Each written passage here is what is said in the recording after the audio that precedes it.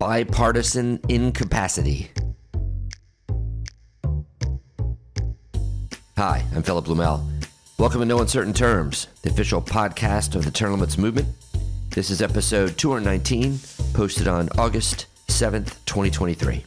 Your sanctuary from partisan politics. One day apart, Republican Senator Mitch McConnell and Democratic Senator Dianne Feinstein demonstrated to the nation, once again, about how the lack of term limits paralyzes the U.S. Congress. On July 26th, Senate Minority Leader Mitch McConnell, age 81, was standing before a podium ready to speak to reporters when he suddenly stopped talking, appeared to freeze, and went silent for 19 seconds, and was walked away. He returned to the podium later and successfully held his press conference and shared his remarks. This wasn't McConnell's first senior moment. He also tripped and fell at a Washington, D.C. airport earlier that month. An even more dramatic incident involved Senator Dianne Feinstein the very next day. Let's let MSNBC tell the story. 90-year-old Senator Dianne Feinstein appeared confused during a Senate Appropriations Committee meeting. That moment happened during a key markup meeting for a budget bill. The clerk will call the roll. Senator Feinstein.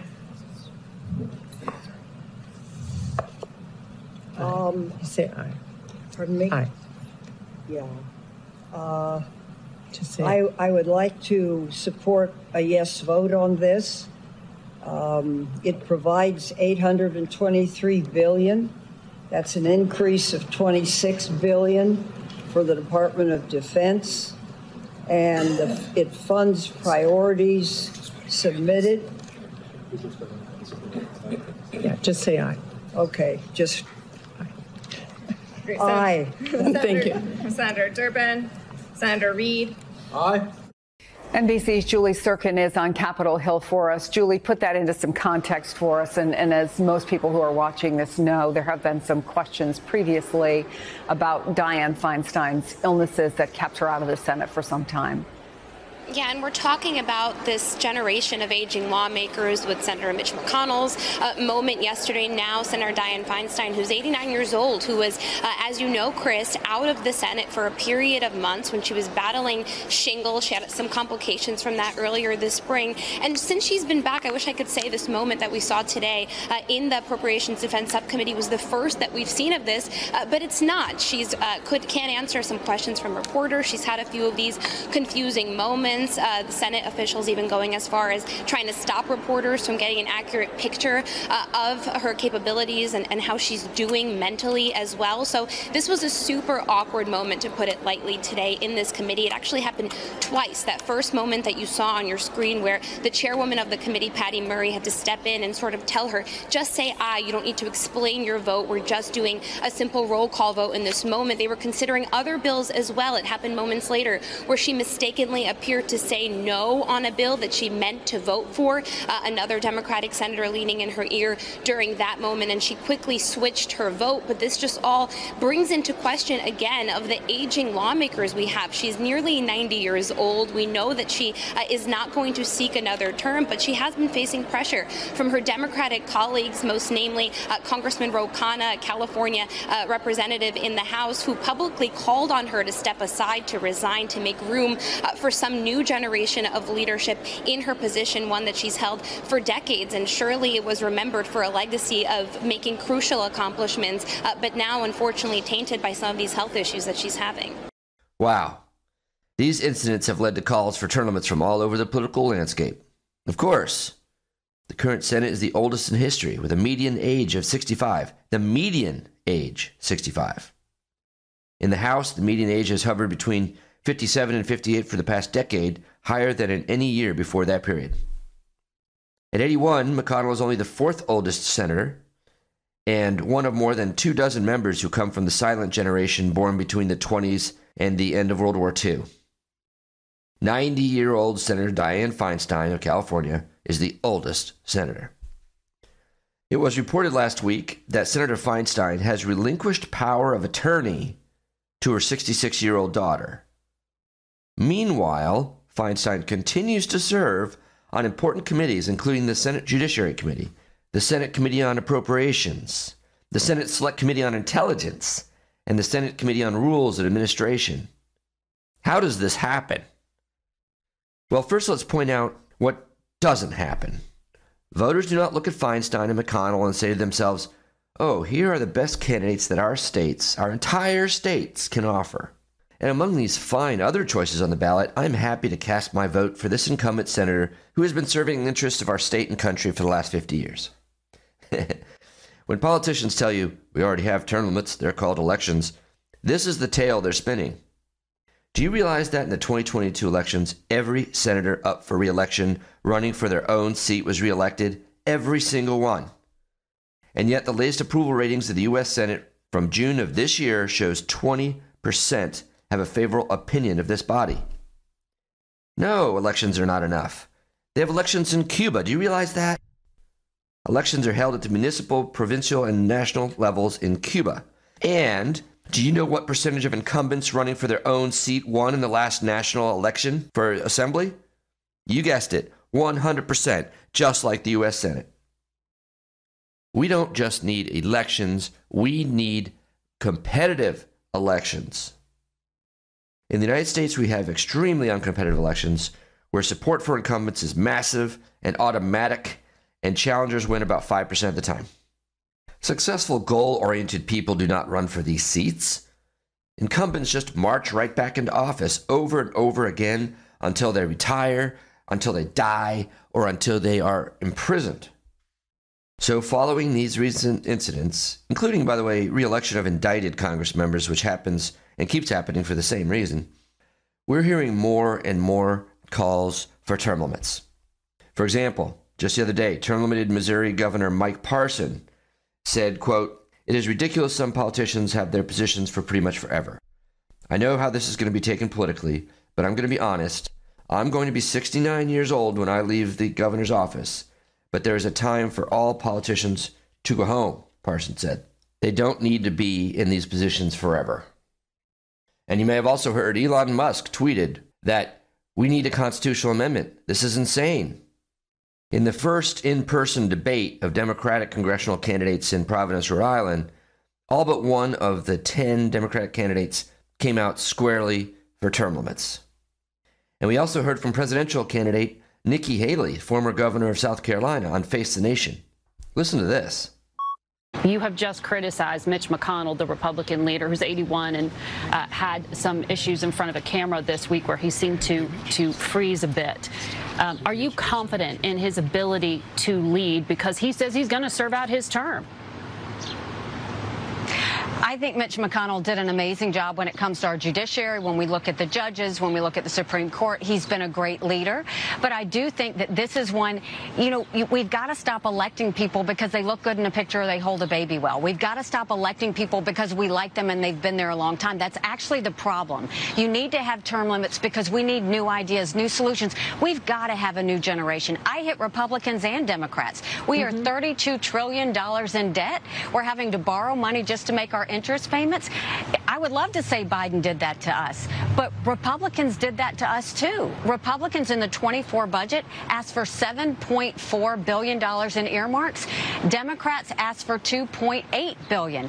Who are the big spenders there? What I am saying about Mitch McConnell, Dianne Feinstein, Joe Biden, Nancy Pelosi, all of them, know when to walk away. Know when to walk away. We have huge issues that need new solutions. We need new generational leaders. We appreciate your service. We appreciate what you've done, but this is why we will fight for term limits. We've got to get it done in America.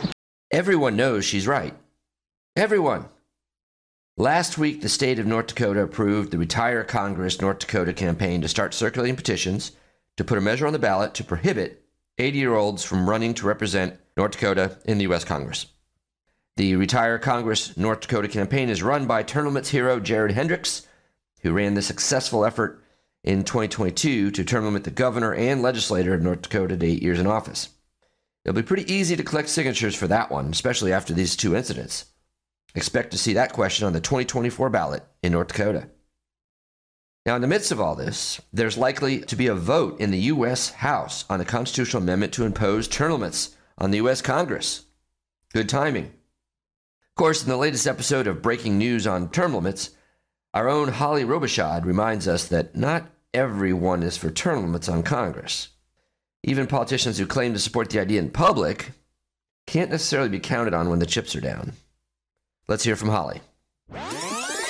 Hi, this is Holly Robichaud from Breaking News on Term Limits. Got an important message for you today. Have you heard the news? Speaker Kevin McCarthy is trying to take the teeth out of our legislation.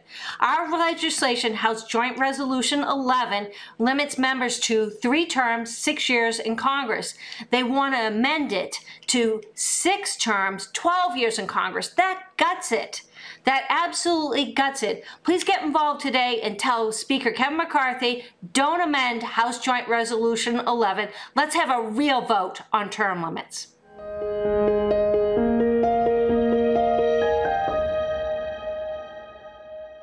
We've got great news coming out of North Carolina this week. We now have 20 state senators supporting our resolution on congressional term limits. As you know, we've got it passed in the House, but now all we need is 5 more state senators to sign on board to add North Carolina to our growing list of states calling for congressional term limits. Let's make this happen. As I mentioned at the top of the show, House Speaker Kevin McCarthy, with an assist from House Judiciary Committee Jim Jordan, may break his promise for an up or down vote on House Joint Resolution 11, the U.S. Term Limits Amendment filed by Representative Ralph Norman of South Carolina. During the battle for the House speakership, Kevin McCarthy promised a clean vote on the U.S. Term Limits Amendment. This was one of the promises that McCarthy made to win the speakership. We fully expect him to keep his promise. Now we're hearing from multiple sources that McCarthy and Jordan intend to kill House Joint Resolution 11 and substitute it with a sham bill that would allow for 6 terms, 12 years in the House, 2 terms in the Senate for another 12 years. That's right, a combined 20 years for career politicians, gutting the whole concept of term limits. Even worse, it would put 112 members of the House who signed the U.S. term limits in a horrible predicament. They can either vote for the sham bill and break their pledge, or go on the record opposing term limits.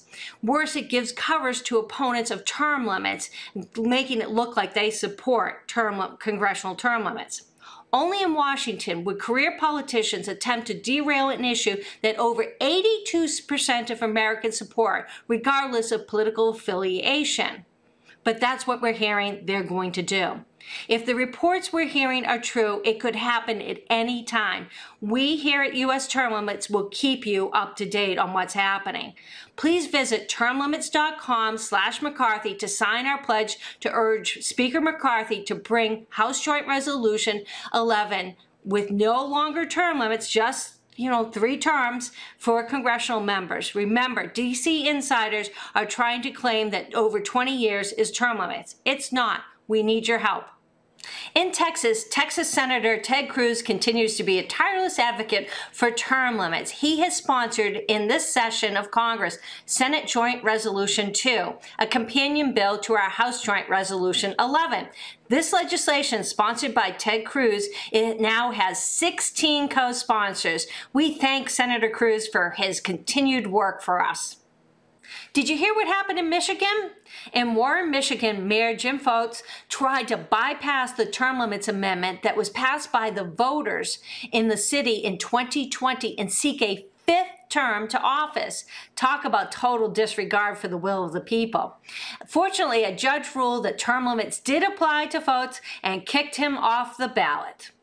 I want to update you on a previous story we've covered in Ohio. In March, we discussed Ohio State House Speaker Larry Householder. He was found guilty by a federal jury for participating in racketeering conspiracy that involved nearly $61 million in bribes and a $1.3 billion bailout for 2 struggling nuclear power plants.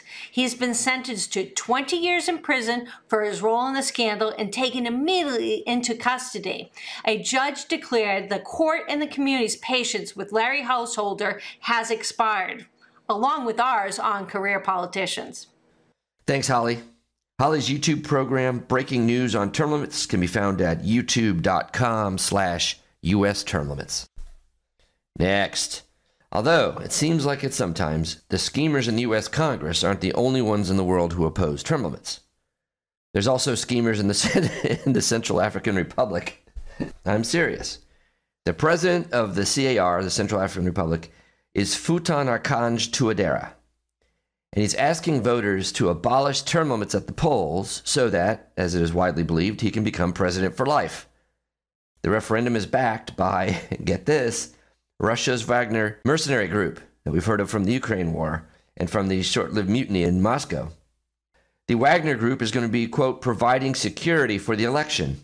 I mean, you can't make this stuff up.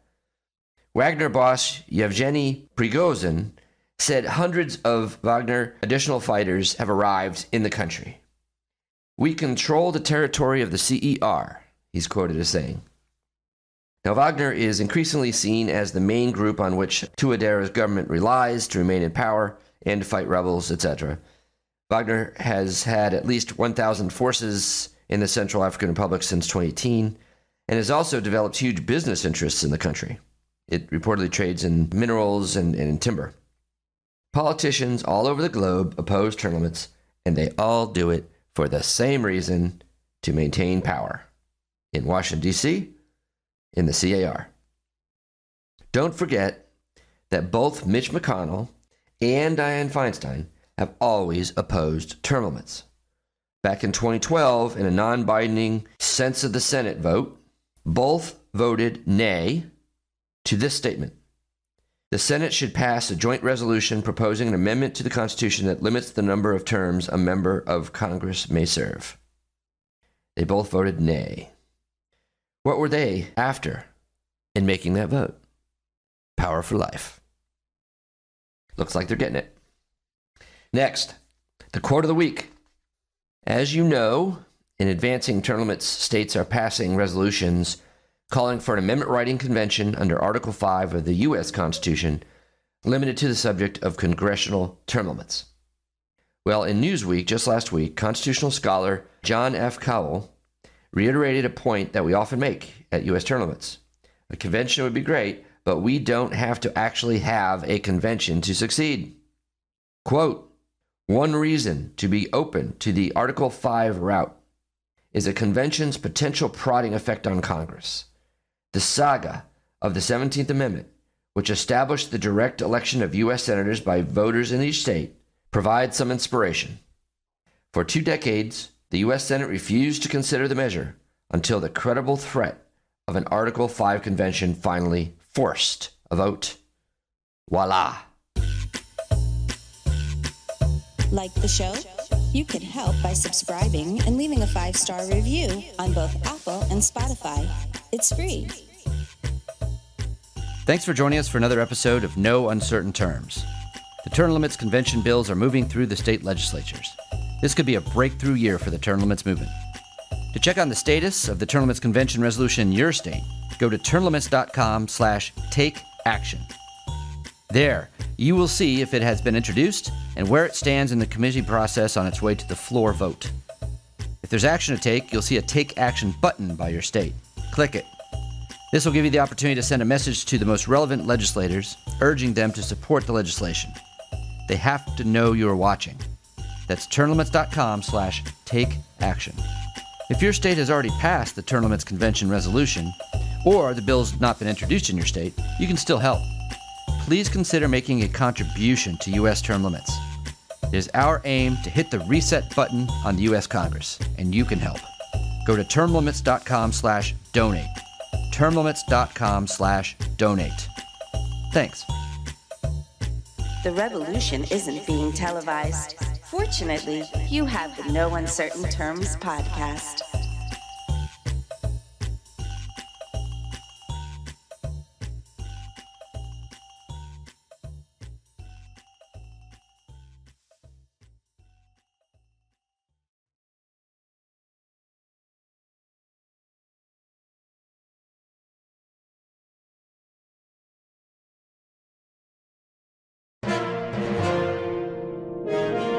USTL.